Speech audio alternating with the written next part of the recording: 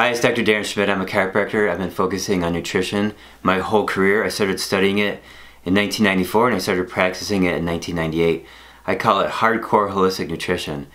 So along the way, I discovered some things that are very important and it saved my own life.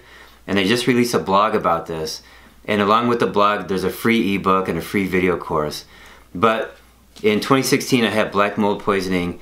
And in this blog, I talk about how that helped me find out the most common mechanism of chronic disease, and it was well studied and well known from 1850 to about 1961. And in this blog, I talk about how I got a lot of information from old textbooks, like this book from 1953.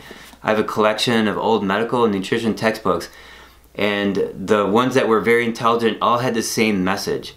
And so that's where I gathered a lot of information that you need to know about your health and how to address the most common mechanism of chronic disease so that you can get better. If you ignore the most common mechanism, then chances are your health improvements won't occur and you won't get the health that you're looking for.